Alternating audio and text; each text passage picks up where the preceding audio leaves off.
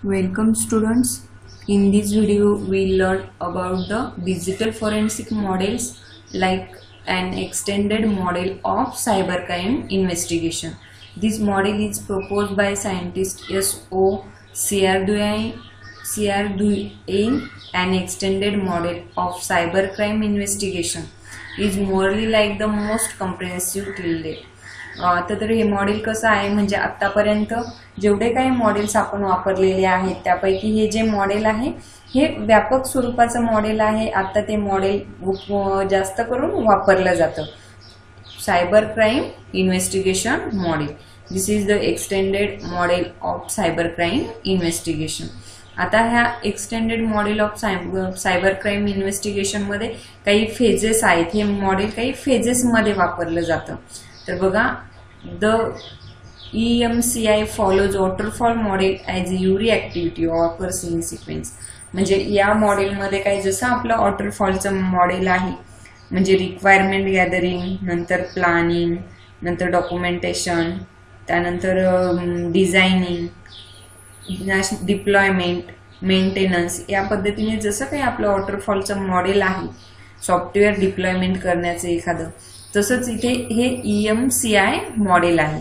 म्हणून बघा, the EMCI follows waterfall model as a Yuri activity occurs in sequence.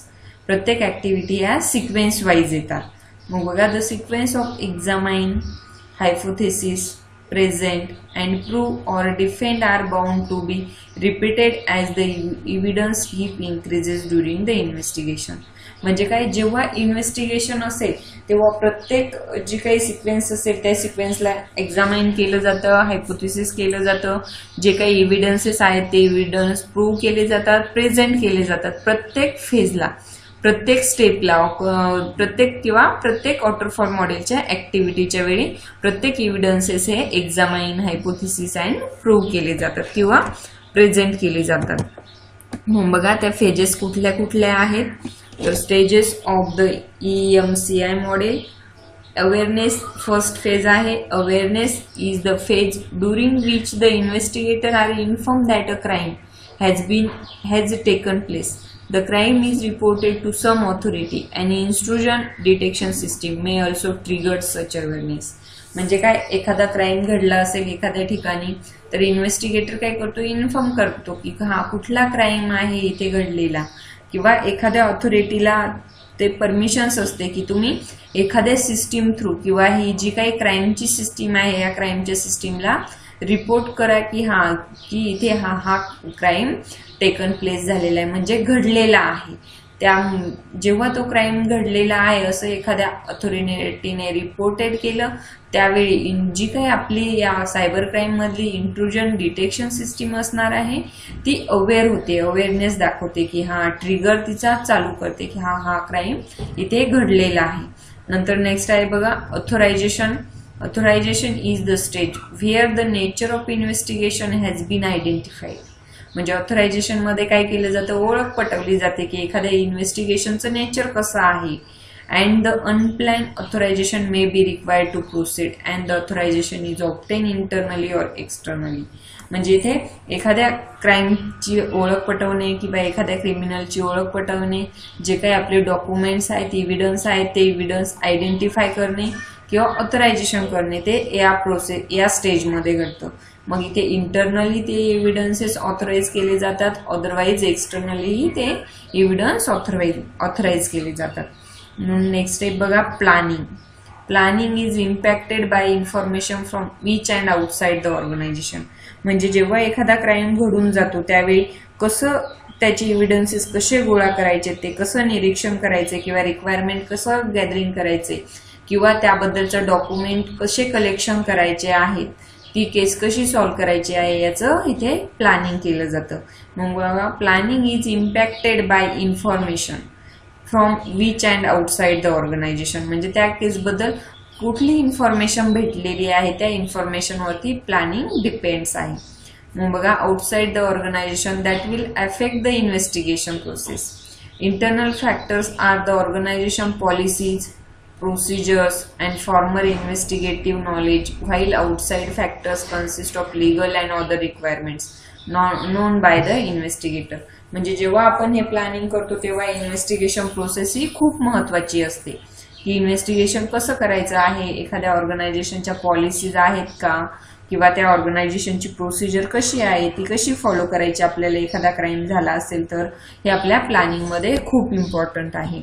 त्यानंतर बघा extended model of cyber crime investigation system दाखवलेला आहे. First आहे अवेअरनेस, नंतर सेकंड स्टेज ऑथरायझेशन, त्यानंतर प्लॅनिंग करणे, प्लॅनिंग केल्यानंतर नोटिफिकेशन देणे की हा या पद्धतीने आम्ही असं या केस रिगार्डिंग प्रूफ सापडत आहेत किंवा कुठले कुठले प्रूफ आपल्याला भेटलेले आहेत त्याचं नोटिफिकेशन करणे, नोटिफिकेशन देणे. नंतर नोटिफिकेशन्स नंतर search for identify evidence. Notification मिळाल्यानंतर सपोज एखाद्या ऑर्गनायझेशनमध्ये क्राईम घडलेला असेल तर त्या ऑर्गनायझेशनला नोटिफाय करणे की आम्ही या ठिकाणी यावेळी इन्व्हेस्टिगेशन चौकशी करण्यासाठी येणार आहोत, किंवा काही चौकशीमध्ये सापडलेलं आहे, भेटलेले आहेत इव्हिडन्सेस, ते इन्व्हेस्टिगेटरला दाखवणे म्हणजे नोटिफाईज करणे. त्यानंतर इव्हिडन्सेससाठी सर्च करणे म्हणून सर्च फॉर इव्हिडन्सेस.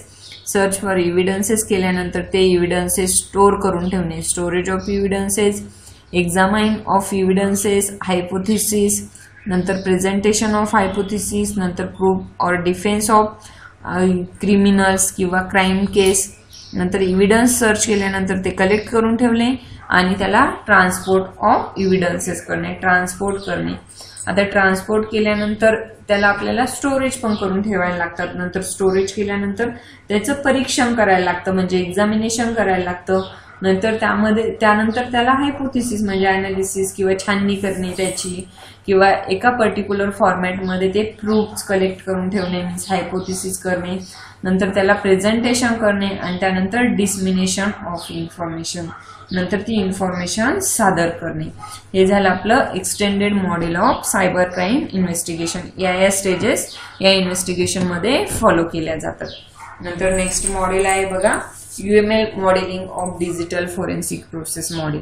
म्हणजे डायग्रॅमच्या साहाय्याने UML मॉडेलिंग करणे म्हणजे डायग्रॅमच्या साहाय्याने डिजिटल प्रोसेस मॉडेल हे दाखवणे. बघा मग कोणत्या शास्त्रज्ञांनी डिस्कवर केलेला आहे, इलोफ and ओलिव्हर propose the UML modelling of digital forensic process model, a part पॅराडिझम for modelling forensic processes. म्हणजे काय, ॲज लाईक एक जे काही डिजिटल मॉडेलिंग फोरेन्सिक प्रोसेसेस आहेत त्यासाठीच हे UML मॉडेलिंग प्रोसेस आहे. नंतर बघा phases of UML modelling of digital forensic process mode. Cohen and Ollier made use of UML and case diagram to demonstrate all the phases and its interaction with all investigators. म्हणजे इथे UML diagram मध्ये काय केलं जातं की ज्या काही आपल्या डायग्राम्स असेल, सपोज यूज केस डायग्राम असेल, ऍक्टिव्हिटी डायग्राम असेल, सिक्वेन्स डायग्राम असेल किंवा आपली एंटिटी रिलेशनशिप डायग्राम असेल, या डायग्रामनुसार डेमॉन्स्ट्रेट केलं जातं, प्रेझेंट केलं जातं की या सॉफ्टवेअरमध्ये काय काय असणार आहे, कशा पद्धतीने हे सॉफ्टवेअर वर्क करणार आहे. त्याला आपण म्हणतो UMD-FPM मॉडेल. मग बघा 2 processes have bin added to the activity diagram to club with Kohn framework. These R prepare in the preparation phase and present in a presentation phase. म्हणजे काय, या मॉडेलमध्ये ज्या काही आपण डायग्राम डेमॉन्स्ट्रेट करणार आहोत त्या डायग्राम प्रिपेअर फेजमध्ये प्रिपेअर केल्या जातात, बनवल्या जातात आणि प्रेझेंट फेजमध्ये त्यांना प्रेझेंट केलं जातं, सादर केलं जातं की या UML डायग्रामच्या अशा फेजेस आहेत किंवा हे सॉफ्टवेअर आहे इन्व्हेस्टिगेटर बरोबर अशा पद्धतीने इंटरॅक्शन करणार आहे. हे झालं आपलं UML मॉडेलिंग.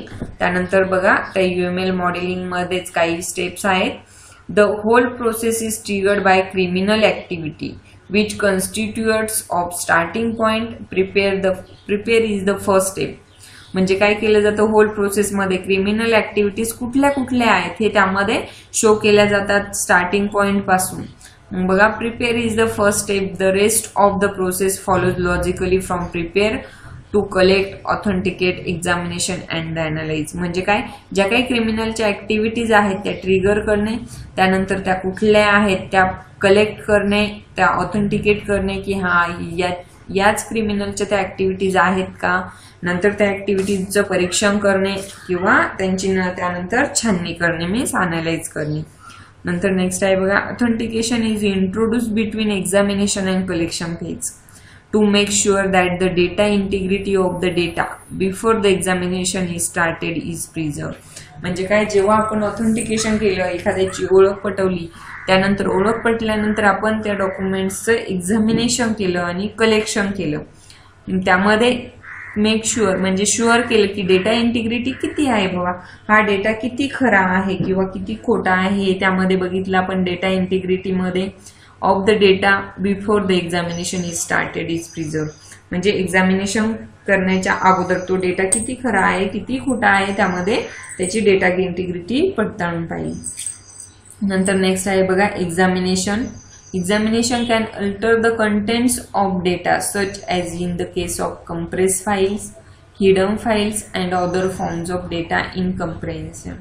म्हणजे एक्झामिनेशन मध्ये जो काही डेटा आहे त्याला कंप्रेस फाइल्स मध्ये डिस्ट्रीब्यूट केला किंवा हिडन फाइल्स असतील त्या शो केल्या, एक्झामाइन केल्या. तर नेक्स्ट एवढ्या सर्व झालेलं आहे आपलं हे UML मॉडेल. त्यामध्ये आपण UML मॉडेलमध्ये 3 स्टेप्स बघितलेले आहेत, एक्झामिनेशन, ऑथेंटिकेशन अँड डेटा कलेक्शनचा. हा व्हिडिओ सर्वांनी काळजीपूर्वक बघा. व्हिडिओ आवडल्यास व्हिडिओला लाईक करा. थँक्यू.